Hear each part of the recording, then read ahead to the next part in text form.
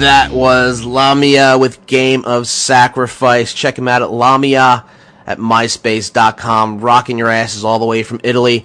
I am on the phone with the guys from LAHMIA, Fabio, and Corrado. Welcome, guys. Hey. Dude, you guys rock. I was just saying how you sort of reminded me of At the Gates, some Swedish metal, and I really dig it a lot. And I know a lot of the guys out there have been in the chat room, are really liking it.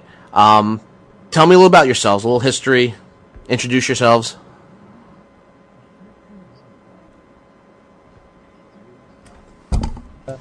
The band was formed in December 2001 from an idea of mine. And I wanted to found a thrash metal band. So a few weeks later the lineup was completed and was the same of our days, with the exception of me now.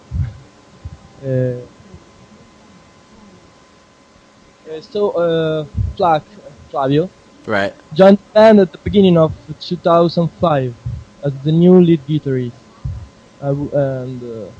With his contribution, many things changed. We gradually turned our genre from the thrash gothic metal of the early days to the melodic death black doom metal play today.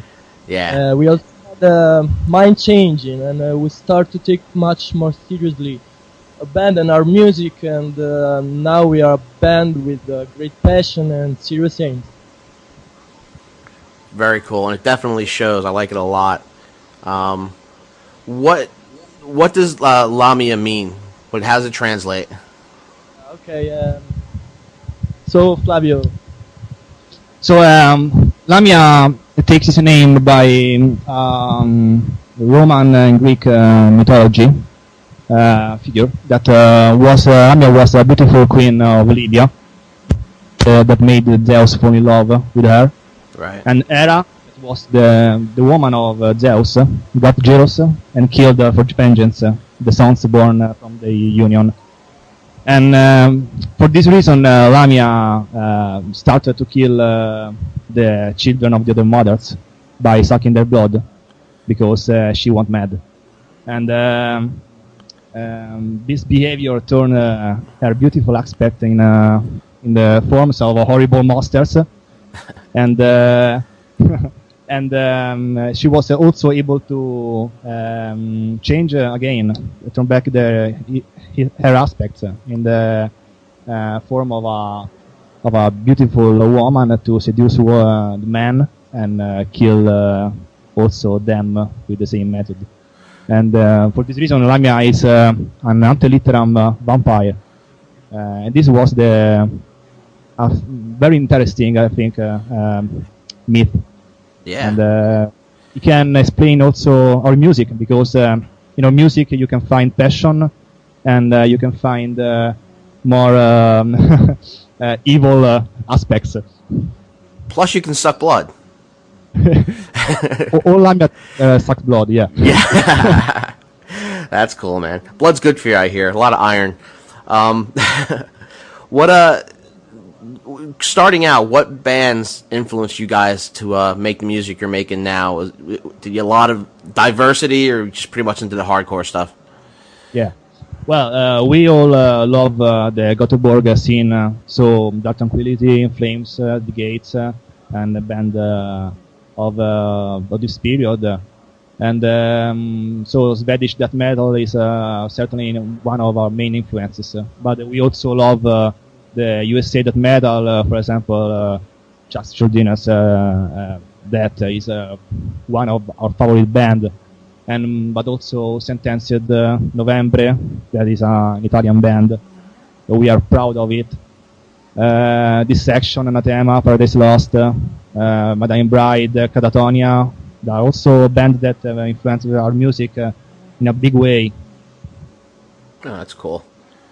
Yeah, I dig a lot of those bands you just mentioned. Like I said, At the Gates I play, and you definitely hear some influences there, which is very cool. And yeah, so I like it a lot. Back in late 2004, early 2005, Flavio, you joined the band after the old guitarist left. How was the transition, and was there any changes that were made by either you or by the band itself to get everything together? Well, I don't think I'm the right guy to answer to this question, so I I make you talk with Corrado, Okay. bass player. Hi, Joe. Hey, bro, what's up? As you know, we are all friends, and we were friends before Flavio joined the band.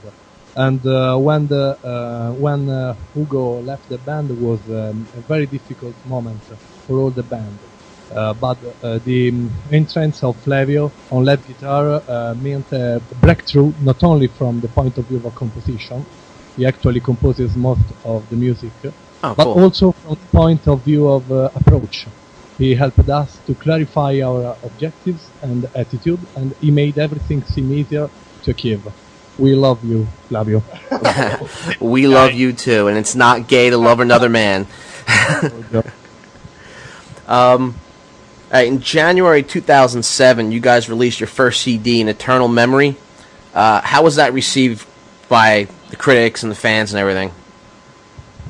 Okay, it's Fabio. Yeah. An Eternal Memory was an important chapter of our evolution. We didn't expect so good reaction from critics, first of all from international web scene, and guys all around the world, and this pushed us to believe more in our possibilities. So, Oh, very cool. Okay, I'm going to play a couple songs from you guys. All right. I'm going to play the Last Dance. Is there any backstory or anything behind this? The Last Dance is the only song that includes a riff that is not was not originally wrote by us. There is a little riff that our friend wrote, and we played as a tribute for his help.